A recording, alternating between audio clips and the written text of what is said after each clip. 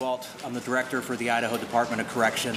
Let me give a quick recount of events from today,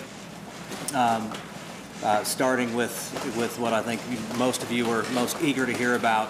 Earlier this morning, our medical team did a physical assessment of Mr. Creech. After that assessment, they had communicated to me as well as Warden Richardson that they believed and had confidence that they would be able to establish venous access on Mr. Creech. Once Mr. Creech was escorted into the execution chamber and was strapped down, the medical team entered and attempted to establish IV access. The team attempted 8 times through multiple limbs and appendages to establish IV access consistent with IDOC's policy. It's worth noting in our conversations with the medical team afterwards that what they encountered in some instances was an access issue, but in others where they could establish access, they were unable. It was a vein quality issue that made them not confident in their ability to administer chemicals through the IV site once established. Consistent with our training and with our protocols, we from the very beginning try to be very candid and upfront that this isn't a do-it-at-any-cost process, that our first objective is to carry this out with dignity, professionalism, and respect. And part of that was training and practicing for the chance that they were unable to establish IV access. Once the medical team leader had determined that it would be unlikely that they were going to be able to establish IV access, that was when we halted the execution. Mr. Creech at this time is back in his cell in F block. We are planning to allow the death warrant to expire because we don't anticipate a change in status or circumstance that would allow us to continue with the execution today. We don't have an idea of timeframes or next steps at this point. Those are things we will be discussing in the days ahead. And once the state has determined the next course of action, we'll certainly make those actions known in the appropriate venue. While I'm here, and I'll certainly defer to the media witnesses to recount their experiences, I do want to take a second to talk about the competence of our medical team and our confidence in them. As part of our training and rehearsals for this, every single member of our administrative team, including myself, this is a team of competent medical professionals, and we've allowed them to establish IV access on each of us individually. We train for a number of different scenarios and potential outcomes, and my confidence in this team just could not be higher. It's also worth noting that when you look at our SOP, the qualifications that our medical team has, these are people who in their day jobs, people's lives depend on their ability to establish an IV. So our confidence in them remains high, and while the execution was unsuccessful, I think their efforts were, I think it would be wrong to call it a failure. They did their level best in a professional way that was respectful of the process, and when it appeared that those efforts were going to be unsuccessful, they did the right thing and opted to stop additional efforts so that we could evaluate next steps. With that, I will stop for a moment and allow the other witnesses to speak to their particular experiences, and then I'm happy to answer any questions after that.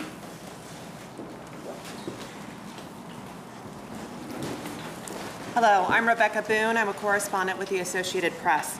I'll attempt to do sort of a minute-by-minute recount of what we saw so that you can understand what happened. Let's see.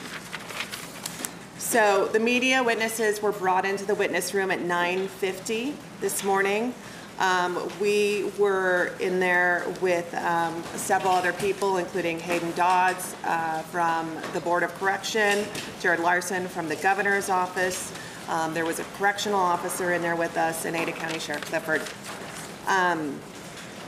At 9:55, it sounded to me as if perhaps Mr. Creech's witnesses were being brought into the room, just so you understand that it is a separate witness room and we are not able to see them.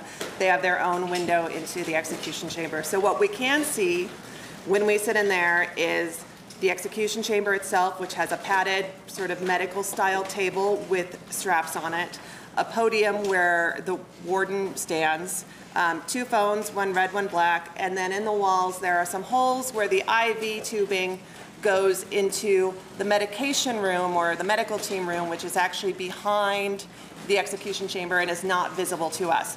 The medical team apparently views Mr. Creech throughout the process, the ones that aren't in the execution room, via some closed circuit cameras, I think, and I saw 2 cameras or 3 cameras above the medical table itself. So that is where I presume they were viewing the events. At 9:59 this morning, I heard some faint pounding from outside our room. It's not clear what that pounding was. It sounded like somebody sort of rhythmically banging on metal. I do not know what that sound was. It lasted for a few minutes and then stopped.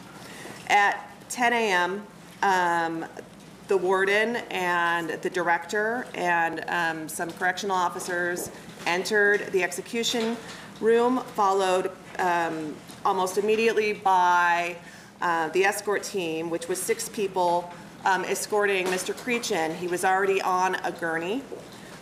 They brought him in, they moved him via a backboard to the execution table and then began strapping him down, first his right arm, then his left.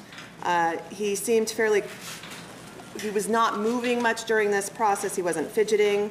The escort team was standing at attention when they weren't actively strapping him down. And that placement of him on the table was complete by 10:03.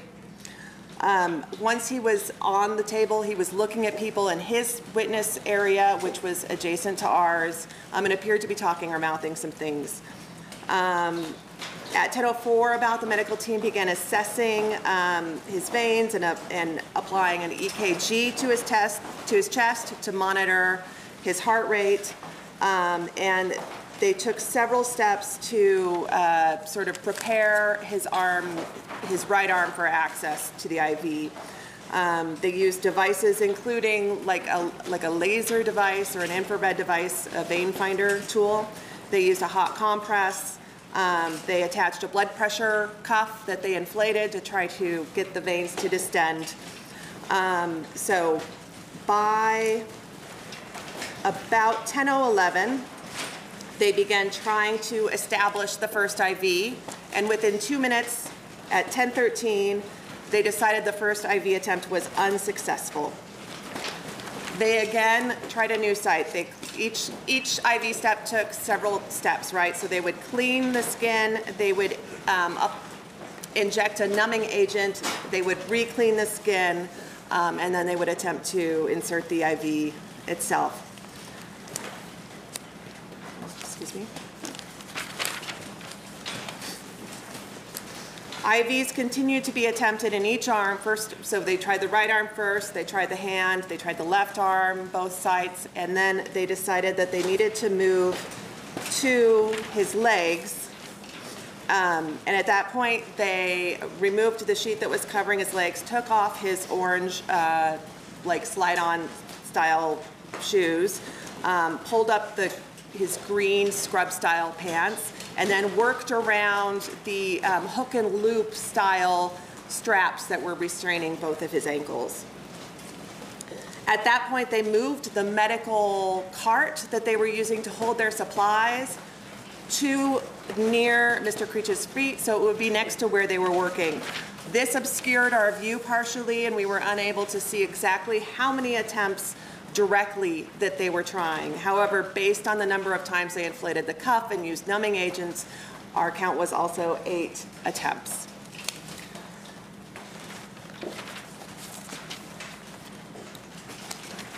Let's see. So by 10:43, they were still, at 10:41, they were still attempting to find IV sites. At that point, one of the medical team members opened a drawer in the cart, appeared to see that they were running low on supplies.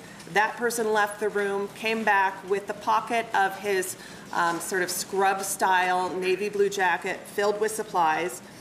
When he left, Director Tewalt followed him briefly out of the room and also came back quickly. And that medical team member made an additional trip out to get, I think, one more thing. The supplies were then restocked. They were still attempting repeatedly throughout the next several minutes.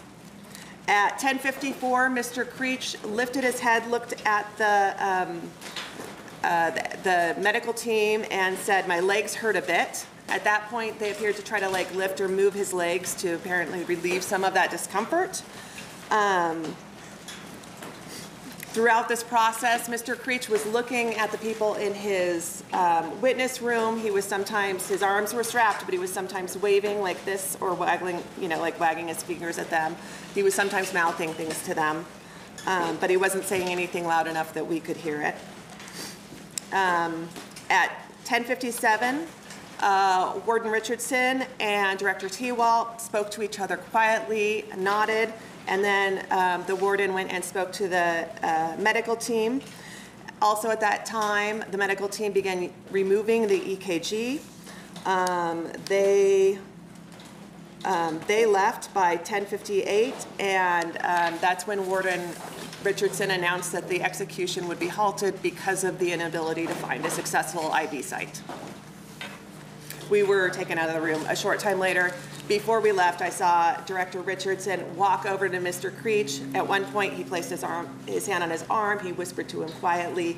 Then he moved around to the other side of Mr. Creech, where he was on the table, so that his back was to the windows, and appeared to be talking with him as Creech nodded back.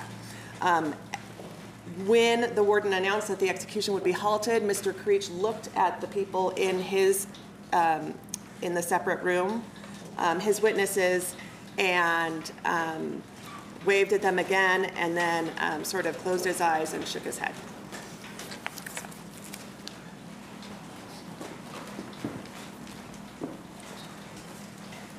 Hi, I'm Brenda with KTVB. Rebecca did a great job explaining minute by minute, but I'm going to start with when he was brought in that gurney. It started on time. It started at 10 o'clock. He was brought in that gurney. He was still strapped in that gurney, and then he was lifted and put on the table, and they covered him with a white blanket. At 10:03, that's when he made eye contact with his family. He waved to his witnesses on that room there. He waved, and again, like Rebecca mentioned, you could just see his fingers move there, but he was locked in with his family at 10:03, that is. At 10:04, he actually made contact with us to see who the other witnesses were. He didn't really he didn't say anything, he didn't mumble. He just looked at us and then just laid back down. That's when the medical team started the process. They took some breathing assessment. They also put 5 what they were calling stickers on his chest, and then 2 on his abdomen. I did catch at 10:06, throughout this whole entire process, he would mumble words, but I was able to catch what he said at 10:06, looking at his family. It appeared that he said, "I'm sorry," looking at his family again. At 10:10, that's when the first IV was administered, and like Rebecca mentioned, it started at the right arm, went over to the left one, and then they had to go take off his shoes and proceed with his legs. This happened 8 times. Through each time, though, I did notice that Creech, every time the IV was administered, he would make this snoring noise. He would also twitch. It appeared that he would go in and out of his sleep. And yeah, like I mentioned, he would twitch and snore. There was another point at 10:32 where I was able to make out what he was saying to his witness room there. It appears that he said, "I love you." This was after a couple of attempts at administering the IV. After that, he went to that, again, to the noises, the snoring noises, and the twitching that he would do. I will also mention, kind of backtracking here, in the room, the medical staff, they were covered in white cloth. They also had goggles. And there was about 3 of them administering this IV. There was a point, the 7th time, when the IV was administered at 10:54, like Rebecca mentioned, he did say, "My legs hurt a bit." That's when the medical staff helped him lift his legs up. I will also note that from what I could see, from my point of view, he didn't seem like he was in pain. The only time that he really said he was at 10:54 when he said, again, quote, "My legs hurt a bit." Then after that moment, he shook his head. He would shake his head sometimes. I'm just looking at his family. At 10:58, that's when the execution was halted. That's when it was announced. They couldn't find, they weren't able to have any successful attempts. So that's when it was halted. We were actually told to leave the room. Creech was still laying there on the table. And when that announcement was made, from my point of view, he was looking up and mumbling a couple of words. I didn't make that out, but he would just look up to the roof and just mumble a couple words there. After that, we were escorted, but he was told a couple of words that we also weren't able to hear, but then we left the room.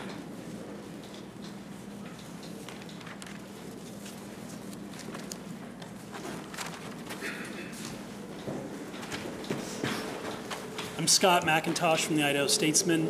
I don't have much to add. I will corroborate what Rebecca Boone said and what Brenda Rodriguez said. I also, when Mr. Creech came into the room, he looked back at his witness room and his eyes started to fill with tears, and I heard him sniffling, and he seemed to be puffing a little bit. And I will also say that I could not hear what Mr. Creech said, but based on his lips moving, it looked like he said, "I'm sorry." So I will confirm that. The only other thing I'll add is that the medical staff, there were 3 of them. There was 1 head person and 2 assistants. They were dressed in blue scrubs head to toe, and their faces were covered completely, except for their eyes, with white cloth. And then their eyes were covered with safety goggles, safety glasses. There was one moment when they were trying to put an IV in his right hand that it seemed like his hand was twitching and hurting. Other than that, I will also confirm that it did not seem that he was in discomfort or pain during that hour-long process. Other than that, I'll stand for questions.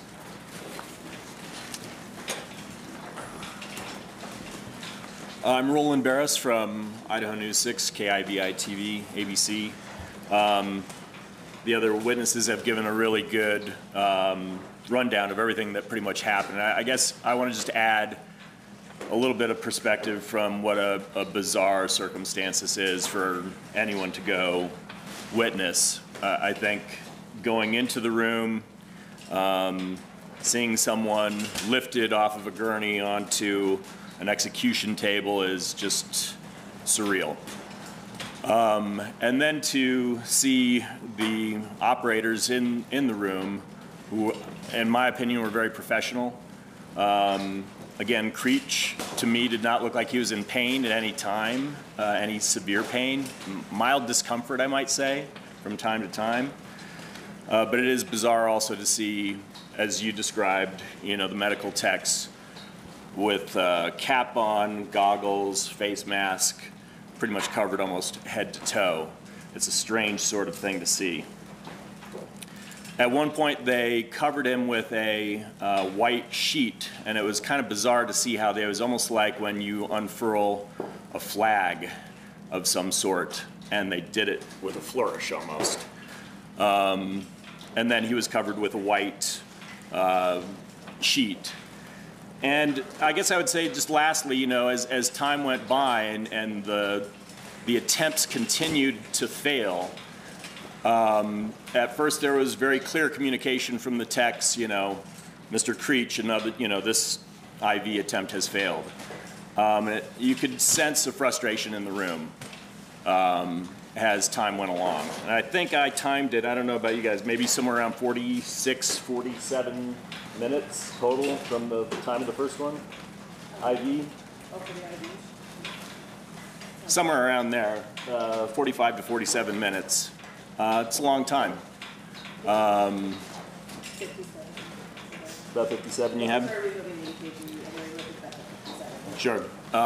So, understandably, I think you could see there was some frustration in the room a little bit as they tried to get more equipment in and try again. And I guess I would leave it open to question now, since there's probably going to be some other questions, whether or not there is a certain number that you decide to call it at, or is it just left up to the media, or to the, not to the media, of course, but to the medical folks to handle that? Yeah, real quick, just a couple things to add context. When Mr. Creech noted discomfort with his leg, he was experiencing a cramp, and the medical team worked to try to assuage that. I wasn't sure how briefed everybody was on the timeline, but Mr. Creech spent the entirety of the evening up until about 4:45 this morning with his attorneys as well as his wife, Leanne. He took a mild sedative, as he's afforded to do per policy, and actually was able to sleep for at least a little bit prior to this morning's event. So I think there was, as noted, you know, he was very tired when he was brought into the execution chamber. In terms of a set number of attempts, we rely on the direction of our medical team. I met with them after Mr. Creech had a physical examination this morning.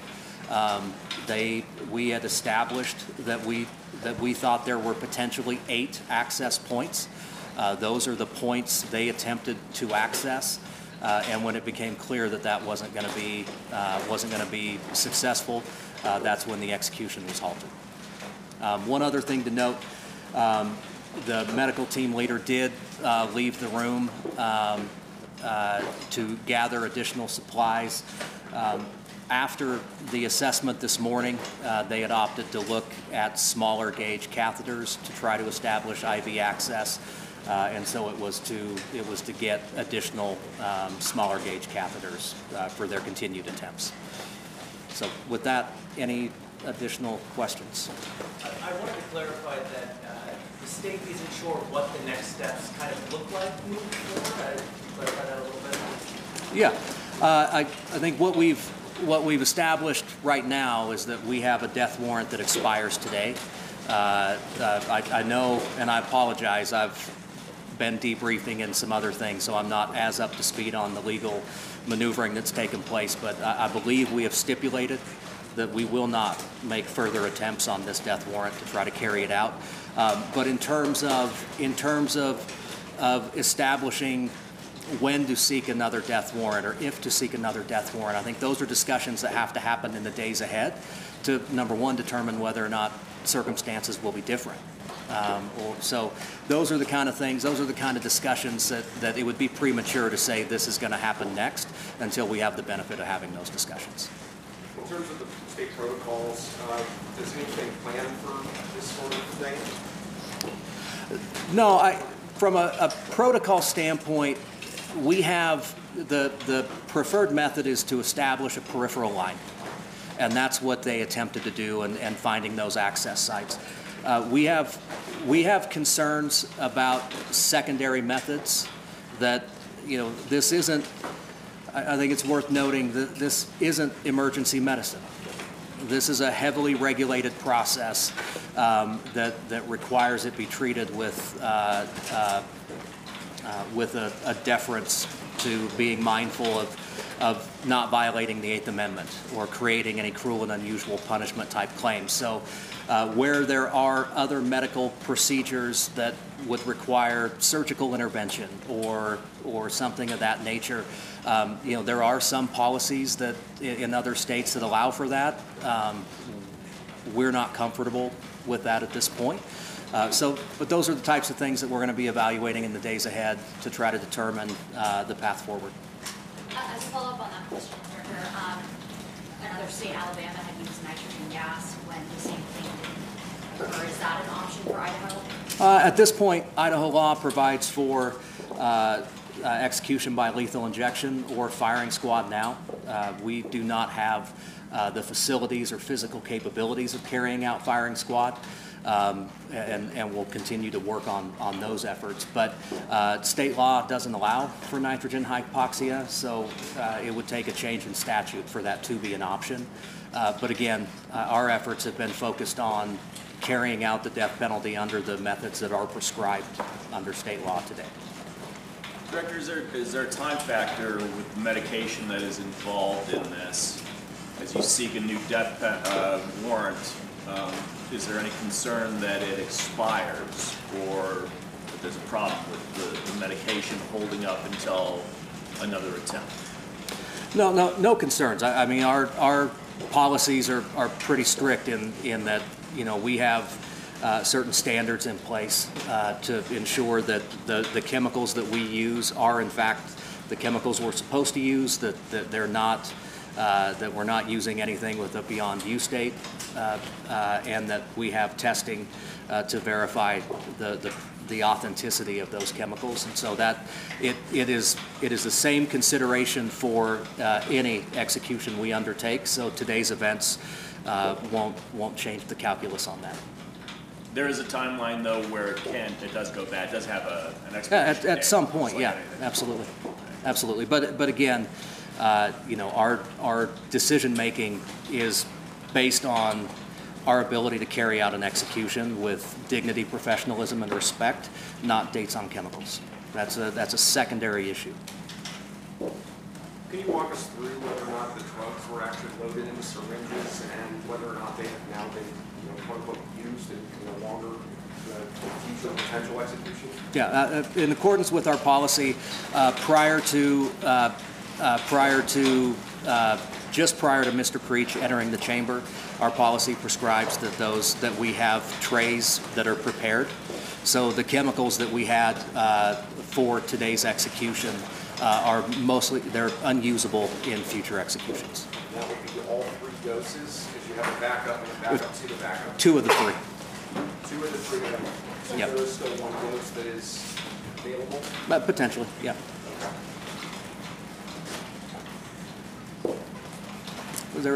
There was one in the back. That was my question. Oh, I just wanted to make sure, Creech was not offered a chance to say final words because the ID was never established, is that correct? Correct. We did not get to a place in the process where he was afforded that opportunity. When you say he had physical examination this morning, does that have to do with assessing his veins? Correct. Yeah, the purpose of that examination was for our medical team to assess their likelihood of being able to establish IV access. And Go ahead. Sorry, I'm sorry. I was just going to say, and as I noted before, it wasn't a simple access issue. It was also a quality issue. And in their professional judgment, and I wholeheartedly agree with it, it would not have been appropriate to try to move forward with a potential, with an IV site that is collapsed or with infiltration. So Following up on the backup and so forth, in order to carry out an execution, you would need a backup dose in a future potential execution, correct? correct. Okay, so 2 have been used, and IDOC would then have 1 in its possession currently. Correct, but again, I'm not going to speculate on chemicals for future executions. I think we have a high level of confidence that we'll be able to secure the chemicals necessary to carry out an execution by lethal injection, but we'll cross that bridge when it's in front of us. But you're talking about acquisition of additional chemicals. Is that from the same supplier where these ones came from? I will speak about our supplier as often as I always speak about our supplier, and that's to say that I won't speak about our supplier. Fair enough, but is our understanding correct that you do expect that you'll have to seek out new chemicals for another execution attempt? Correct. Okay. You said that there were 8, so solidified 8 attempts, and I believe, maybe it was Rebecca, somebody else asked a question, and that was because there were 8 established possible injection sites. Correct. Okay. Is Mr. Creech's wife and is his family still there? I know he's back in his cell. Were they able to have time together afterwards? Yeah, as I was leaving IMSI, we were in the process of moving Mr. Creech from F block to medical so that his wife could go back and visit him again. And then the facility's making preparations right now on his longer term placement. What saving after your conversation after? I have not had the conversation with him after it failed. Warden Richardson has a good rapport with Mr. Creech, and he and the warden had a conversation. I'm not aware of the contents of that conversation. You acknowledge that this execution was unsuccessful. You said it was wrong to call it a failure. Mr. Creech's attorneys have referred to this as a botched execution. How do you respond? Well, I'll respond to Mr. Creech's attorneys in court, but I think from a broader context, you know, what's clear to us and what we rehearse and practice and train is that everything we do is with the goal in mind of ensuring that this process is carried out with dignity, professionalism, and respect. And when it reaches a point in that process at any step where it looks like we're going to be unable to do that, that's when we call it off. And so I think for us, it wasn't a difficult decision. It was the right decision to halt any future attempts at trying to establish IV access, let's call it, and we'll discuss next steps after that. So I think, you know, what is, you know, that's, again, our goal is to do this in a manner befitting the gravity of such an occasion, and attempting to try to move forward with an execution when you don't have the confidence it can be carried out in that respect. I think that would be the definition of a botched execution. Director Tewalt, could you walk us through the level of medical training held by members on the medical team? Are they phlebotomists? Are they EMTs?